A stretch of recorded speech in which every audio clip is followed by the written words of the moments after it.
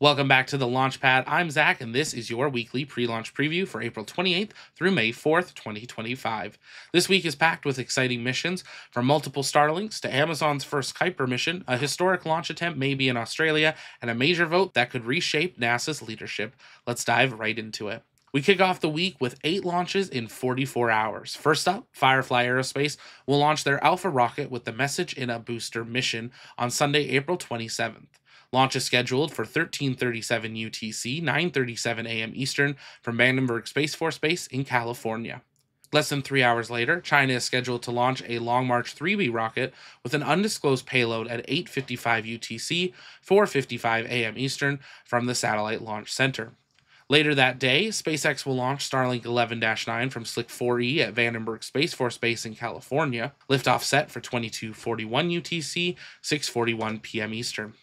And again, just hours later, SpaceX will launch Starlink 12-13 from Slick 40 at Cape Canaveral Space Force Station in Florida, with that liftoff set for 2:58 UTC on the 28th, 10:58 p.m.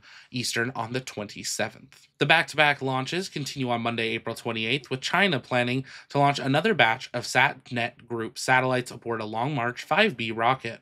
Liftoff is set for 20:05 UTC or 4:05 p.m. Eastern from the Wenchang launch site. Then, just a couple hours later, the United Launch Alliance is back out on the pad for another launch attempt of Project Kuiper KA-01. ULA is targeting 2300 UTC or 7 p.m. Eastern for an Atlas V liftoff carrying the first batch of operational Project Kuiper satellites for Amazon. To close out the day, SpaceX is set to launch Starlink 12-10 from Historic Launch Complex 39A at NASA Kennedy Space Center, liftoff set for 1:37 UTC on the 29th or 9:37 p.m. Eastern on the 28th. Now, Tuesday, April 29th, keeps up the launch pace with Ariane Space set to launch a Vega C rocket just hours later. Liftoff set for 9:15 UTC or 5:15 a.m. Eastern from the French Guiana, on board ESA's 7th Earth Explorer mission called Biomass. Now, a special programming note, on Tuesday, April 29th, the U.S. Senate Commerce Committee will hold an executive session at 1400 UTC or 10 a.m. Eastern to vote on Jared Isaacman's nomination to be the next NASA administrator. If the vote passes, the nomination will pass to the full Senate for a confirmation vote.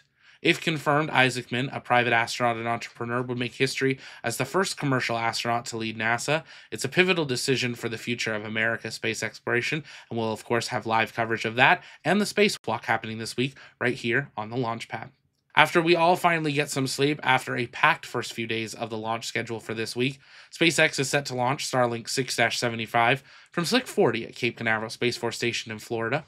Liftoff set for 2:17 UTC on May 1st or 10:17 p.m. Eastern on the 30th. Now, closing out the week, SpaceX is at it again with a launch of Starlink 15-3 from Vandenberg at 19:40 UTC or 3:40 p.m. Eastern. Meanwhile, down under, Gilmour Space Technology was targeting late April for a maiden flight of their Ares 1 rocket from Queensland, Australia.